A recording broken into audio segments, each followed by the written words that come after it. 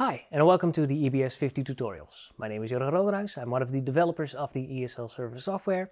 And in this episode, we're going to talk about base stations. First off, what is a base station? Well, the ESLs in the store are what we are managing with the ESL Server software. It's in the name. But as you can see, these units don't have any wires connected to them. Instead, they use a wireless protocol. A low power protocol that allows these units to run on batteries for many years. And those wireless communications are provided through what we call a base station. Basically an access point for the communications between the base station and the labels. And when you have an EBS-50 and you go to the interface and the base stations page, you'll see that there is one EBS-50 permanently connected to the system. Now, the base station part of the EBS-50 is quite obvious. These antennae are what communicate through the low power protocol with the labels in the store. But as with all other wireless communications, there is of course a certain amount of range that they have for reliant communications. If you get out of range, or if there's a lot of concrete or steel in the area, you can have issues with connectivity. So you want to extend the range. Well, the EBS-50 is what we call a smart base station. It's got a Linux computer on board and a base station. So it's doing all of the brain work to create images for the ESLs, and it's also doing the communications. But if you want to extend the range, then we've got an old familiar, the EBS-40. The EBS-40 is also a base station, but it lacks the internal computer. Basically what it does is it connects through power and an Ethernet cable to your network, and it communicates with the ESL server through this cable, and it communicates with the labels through these antennas. And this allows us to extend the range of the EBS-50 while making sure that there's only one driver behind the wheel, which is the ESL server application running on the EBS-50. Now, once we connected the EBS-40 to the network, it's as easy as clicking Search Base Station. And this will start sending out a search package on the network. And it's seeing a couple of units. And we can say, for instance, I want to add this base station to my list. 0C74. It's an EBS-40.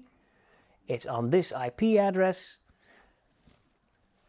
But this discovery of units is basically only possible if your network allows it. So if you have a more closed-off network, what you need to do is manually add the base station. So let's just copy this IP address. Let's disconnect for a second here. And if we now say I want to manually add a base station, and we paste the existing IP address that we know that the unit is on, port 1002 is the default for EBS-40s. And of course we need to say that this is an EBS-40 variant. And we click Add. And that is all the information that the ESL Server software needs to be able to communicate with that base station. So you can see we're connected. The number of ESLs is rapidly rising while it's ascertaining the health of that system. But as you can see, this base station is on channel 11 and this base station is on channel 11. And as with any other wireless protocol, having two transmitters in the same channel will cause collisions. So we don't want to do that. We want to change the channel. By default, our ESLs communicate on the channels 11, 15, 20, 25, and 26. So which one to choose? Well, there's a tool for that too. We call it the energy scan. You go to base stations, energy scan, and this opens up a new page. And we can say, well, I want to keep the EBS-50 on the channel it was already on, but I want to change the one that EBS-40 is on, and I want to know how the status is on every channel with that device. So we can say start the scan, and we can see the amount of energy that is present on every channel that the EBS can operate on. Like I said, the base stations usually communicate through channels 11, 15, 20, 25, and 26. And there's an intermittent spike on 11 and a pretty consistent one on 12. And since there's a little bit of overlap with adjacent channels, we don't want to use 11. Plus, we try to move away from 11, so that's out of the question already. There's quite a lot of traffic on 16 and on 15. We see a constant amount of energy on 20, but only very little on 25 and 26.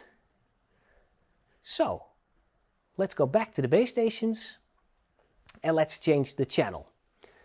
So, as we can see, it's now saying that the status of the base station is that it is energy scanning. But we've decided we want to change it to channel 25. So we press the configure button. We can change the name or the LAN ID, the PAN ID, any of the settings of the device, but the one we're interested in right now is the channel. And we say we want to go to channel 25. We press the save button. The unit disconnects for a second while it's processing the new information that it needs to use. And once it boots the hardware back up, it will go back to connected. And now we've got two base stations on different channels that will not interfere one another in the radio space we have here. So that in a nutshell is what EBSs are, how to use them, how to manage them, and how to make sure you get the most out of your communications.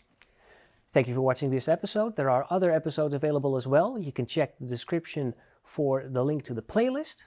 If you are interested in these products or if you have further questions, you can contact Opticon. All of our contact information is in the description as well. Thank you for watching. See you next time.